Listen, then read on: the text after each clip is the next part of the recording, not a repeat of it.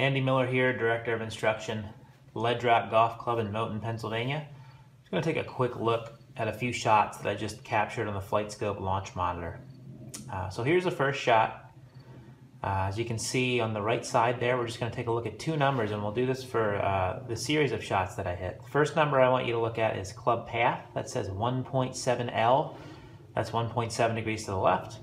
And FTP is face to path. So what direction is my club face pointed in relation to the direction that I'm swinging? So those two numbers are pretty close together, both of them a little bit to the left. And as you can see, I hit a pretty straight shot, just a little bit of a pull. So just keep that in mind. Those two numbers are close together, so there's not much curvature. Let's take a look at the second shot. So here's the second shot. It's a pull hook. If you look at the shot shape, it started left and it curved more left. So anytime a ball curves to the left, we're going to assume that the club face was pointed to the left of the direction that I'm swinging. Okay, so here's the third shot that I hit. Going off those two numbers again, and I want you to pay close attention to this. 9.9 degrees to the left was my club path.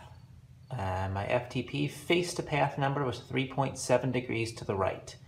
So even though I swung almost 10 degrees to the left, and there's some other stuff going on here too as far as whether you're swinging up, down, things of that nature, but we're just going to pay attention to those two numbers.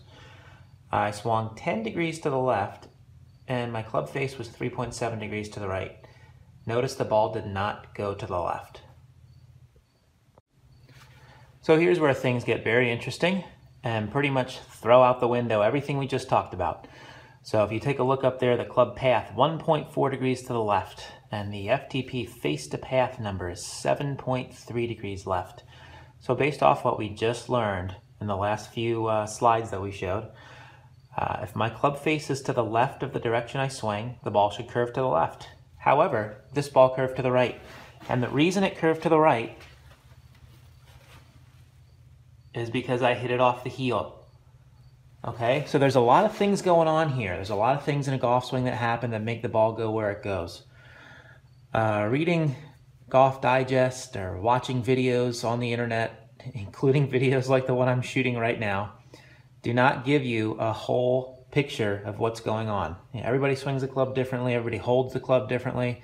You need to visit somebody that has access to technology, that's taught for a long time, that's seen a lot of different things. That's the only way you can diagnose what you are doing.